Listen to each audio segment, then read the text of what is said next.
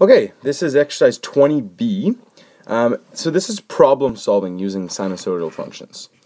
Alright, so many different situations in the world in general can be represented with sinusoidal functions. A couple of them we presented today, and we'll talk about a few more in class. Alright, so the average daily maximum temperature in Winnipeg follows a sinusoidal pattern. If you think about it, every June, or July let's call it, every July we have the highest average temperature on a certain day, and then every January we have the lowest possible temperature, and that temperature goes from January, it warms up, all the way to July, and then on the way in July it cools down. So the lowest value, so this is the average high, is -14 and January 15th. That is the coldest day of the year typically. And the highest temperature in January 15th, and the highest temperature is 26 degrees on average on July 15th. So this is the average high. We could do a different one for the average low. Okay, so keys to this question. January 15th, well that is obviously the 15th day of the year. July 15th, okay, with some calculations, you'll get this is the 196th day of the year. And there are obviously 365 days in 1 year. So write a sinusoidal equation to represent this scenario using the cosine function. Okay, so use the cosine function because we can start with the maximum, and we know the maximum is in July. So that's an easy one. All right, values we need. Okay, well, since there is the minimum, okay, so the minimum would be -14, right, if you were to sketch a graph, and then your maximum would be 26.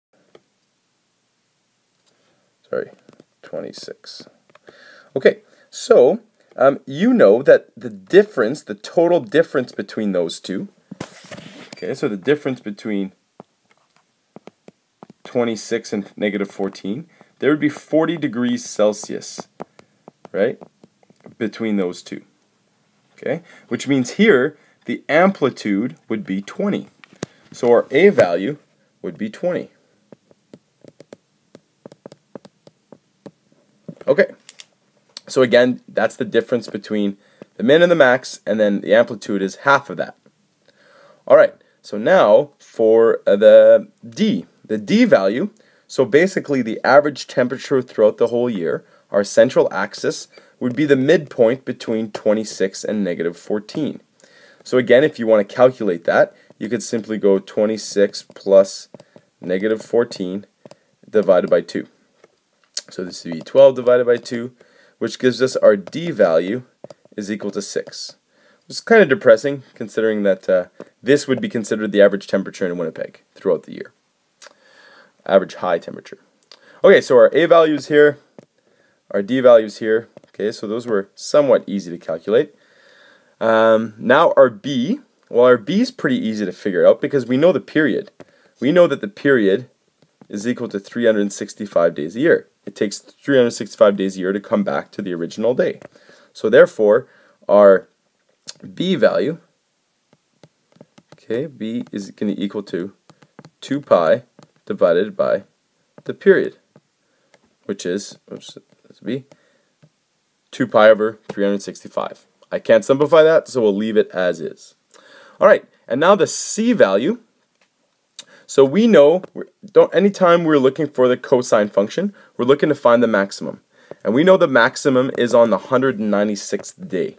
Therefore, C will be equal to 196. So it takes 196 days to get to your maximum. So that's the translation, basically to the right.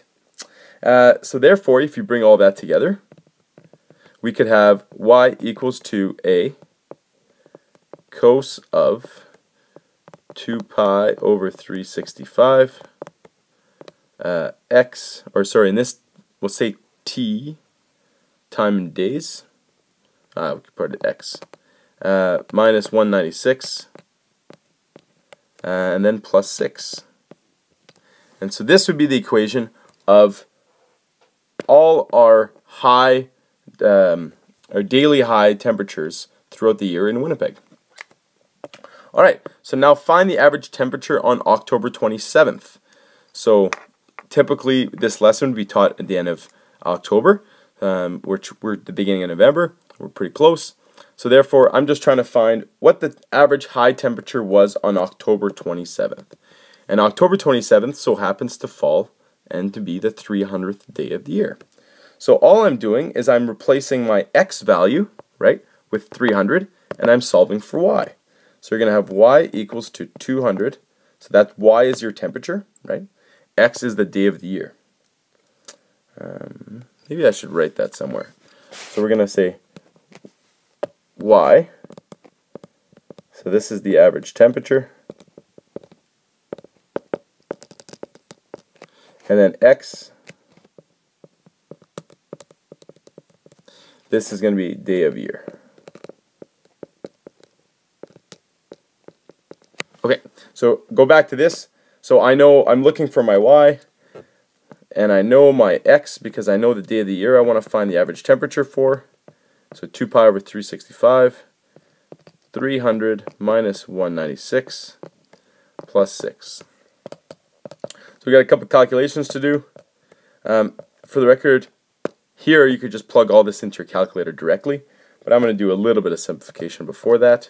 So you have 2 pi over 365 times, this is going to be 104, because it's the difference between 300 and 196, and then plus 6.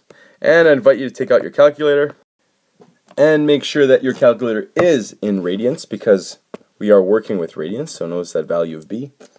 And you plug all that in, you get, I'm going to round to 3 decimal places as usual, 1.645.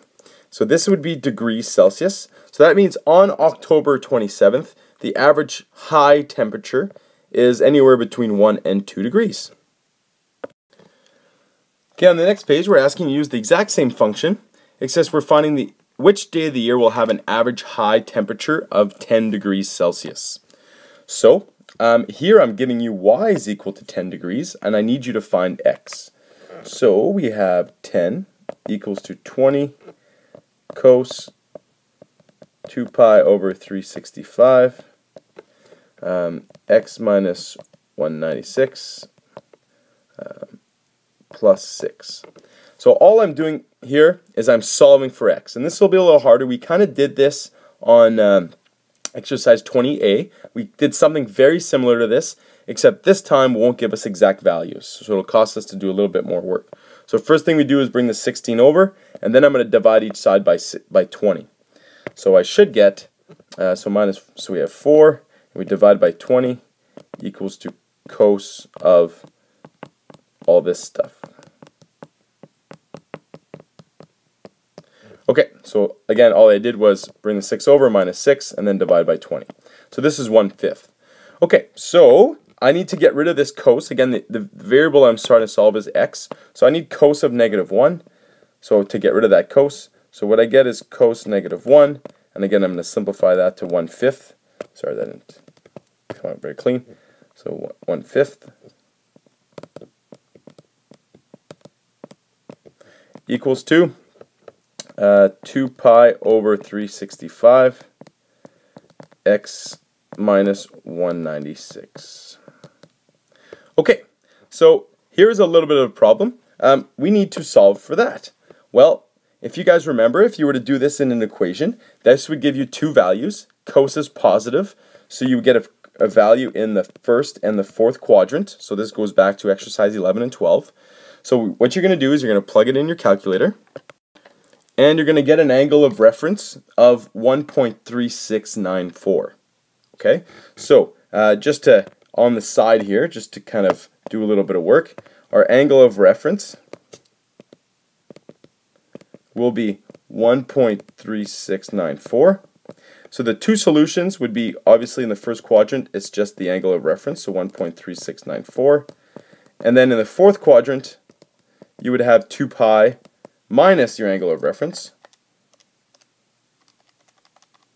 which gives us 4.9137. Okay, so those are the two solutions for this equation. So on this side here, I'm going to replace this with one of the two values, and I'm going to replace this with the other value. So what we're going to get, I'm going to move it over here. Maybe I'll change colors just to make sure we can identify it. Okay, so we're going to have two equations here. Maybe I can need to see the answers. So we're going to have 1.3, hard time here, 1.3694 equals to 2 pi over 365 times x minus 196. And I'm going to have the exact same thing here, except 4.9137. 9137 equals to 2 pi over 365 x minus 196. Okay, so the next thing I'm going to do, and I'll do most of the work here, and this one I'll just probably come up with an answer. What I'm going to do is I'm going to multiply 365 on each side. So I'm solving for x, right? So multiply 365 on each side, and then you get a number, and then you'll divide each side by 2 pi to get rid of the 2 pi. So you're going to divide this new number by 2 pi, and then you're going to add 196. So again, same thing over here. Multiply by 365 each side, divide by 2 pi to get rid of that, and then add 196. So for the top one, we would get 275.55 equals to x. And for the bottom one, according to our calculation, we get 481.44. I only went to 2 decimal places here because we're talking about a day, right? We're talking about a specific day, so really only the whole number would be really interesting. So we're going to call this the 275th day, so it'll be during the 275th day, and this will be the 481th day. Notice that the 481th day falls outside of 1 year. It just means because we shifted, right, our graph 196 to the right, our first year only starts at 196. And if you think about it, in July, you're going to have your highest temperature, and then in October, you'll probably, or maybe October or September, you'll hit an average high of 10 degrees, and then you'll hit that next high again when you're coming back in the spring, so maybe somewhere around March. Okay, so the day of the year would be 275, and we could calculate that, or the 481st day, which again, we could just calculate that. To get which day of the year this would be, you could just subtract 365, and that's the day of the year you would have. All right, for the next example, at a seaport, the depth of water, h meters, at time t hours, during a certain day is given by this formula. Okay, so here I give you the formula. Here I give you the formula, and I want to find a few pieces of information. So the first thing I want to do is find the period. Okay, well, another way to write this equation, and maybe a little bit more common to the way we've been writing it, is like this. You would have 1.8 sine, and usually the coefficient here, this 2 pi over 12.4, we combine that. So I'm actually going to simplify that. The 2 divided by 12.4, that would be 1 by 6.2. So you could rewrite this as saying pi over 6.2 times t minus 400. That should be minus. And then you'd have plus 3.1 obviously here as well. Okay, so this is our b value. So this is just a simplified version of this value. So if our b is equal to pi over 6.2, our period is going to be equal to 2 pi divided by that value. So divided by pi over 6.12. And again, if you guys want to rewrite it like this, it might be a little bit more obvious. So it's 6.2 divided by pi. The pi's cancel out. And your period is simply 12.4. So notice that represents about 12.4 hours, which means there is a high tide and a low tide all within that 12.4 hour period. Okay, so that's what a period represents. That's T's in hours. So we're talking about 12.4, which means you'll get low tide and high tide all within about half a day. The amplitude, that one's easy to find. That's just the value of A, which is exactly A equals to 1.8. Okay, and the phase shift, again, not too much difficulty to find. The phase shift, we've moved over 4 to the right, on a sine graph, which means the phase shift is just 4 to the right. So C is equal to, or in this case T, but C is equal to 4. Okay, so again, that comes from the 0 from here. Sorry, I don't have the decimal here. At least it doesn't look like it. There we go, put the decimal there. Okay, and B, what is the maximum depth of the water? Well, apparently that's not moving with me anymore. The maximum depth of the water, and when does it occur? Well, the maximum depth, okay, if you look at it, the normal depth would be 3.1. That's our central line. And you're going to go above 1.8, and you're going to go below 1.8. So the maximum would be just equals to D plus the value of A. And we'll take the absolute value, because if it was negative, you would go the opposite. So here you go 3.1 plus 1.8, which means our maximum depth will be 4.9 meters. Okay, and then the last part here, it's asked you what is the depth of the water at 5 a.m. So our equation was H, oops, want a pencil, H is equal to 1.8 sine, this is 2 pi, this is T minus 4, I'm not going to write the 0.00, divided by 12.4, and then plus 3.1. So the information I'm giving you is the time at 4 a.m. So at 5 a.m. So I'm going to replace T with 5. So if I replace T with 5, I have 1.8 sine of 2 pi over 12.4.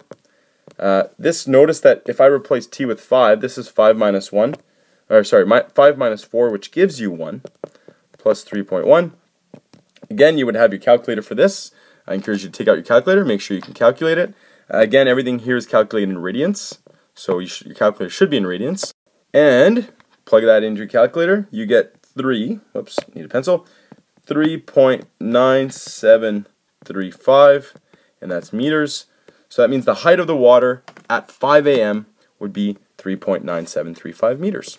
Okay, good luck with the lesson, guys, and I'll see you in class. And don't forget, this is the end of a test unit, so there will be a test assigned at the end for exercises 13 to 20.